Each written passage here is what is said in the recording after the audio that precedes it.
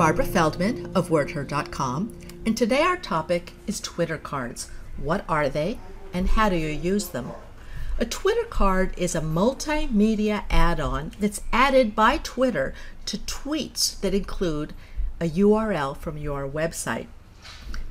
What you're looking at in this example is a summary large image Twitter card that I use on WordHer.com.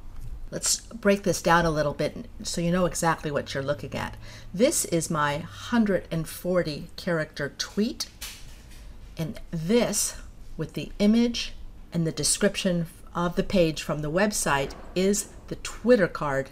Now let's go to a Twitter timeline and take another look.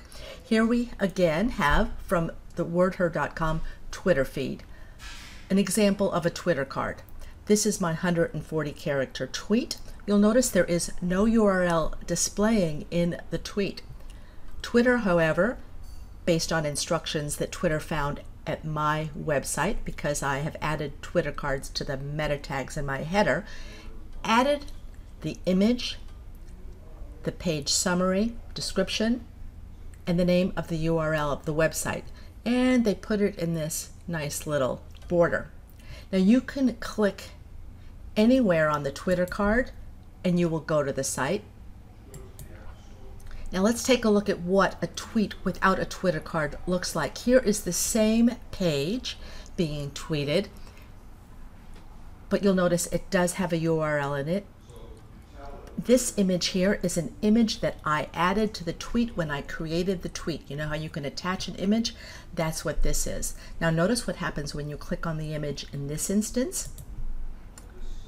You get an enlarged image. Now in some cases that might be useful. You might want that in some cases, but in most cases what I want is I want a click to my website, and this Twitter card gives me a much larger area where my users can click, and therefore results in more clicks to my website. It also keeps my tweet much cleaner because there's no URL.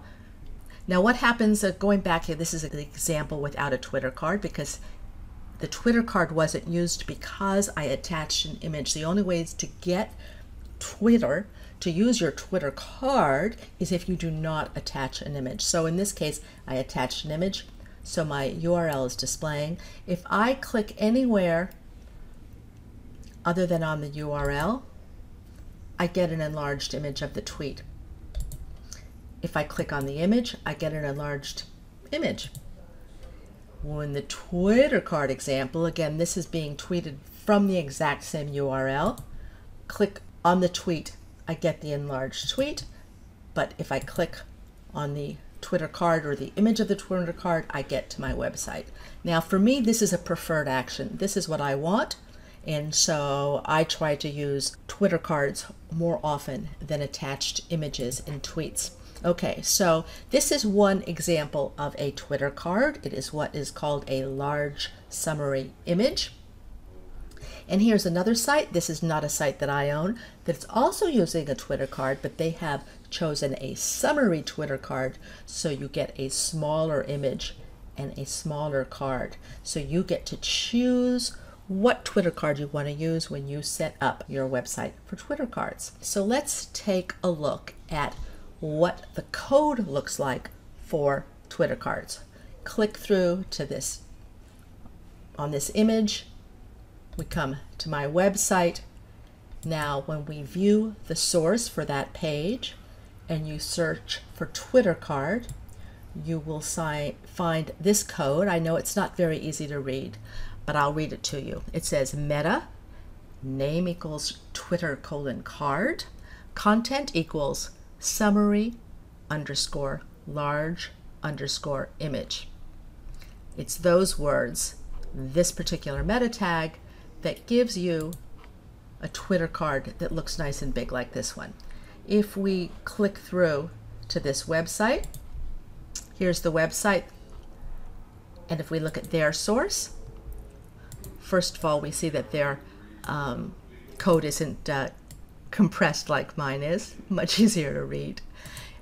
Their Twitter card, content equals summary, and what that results in is this smaller thumbnail image and a smaller card. So, how do you put these Twitter cards in your website?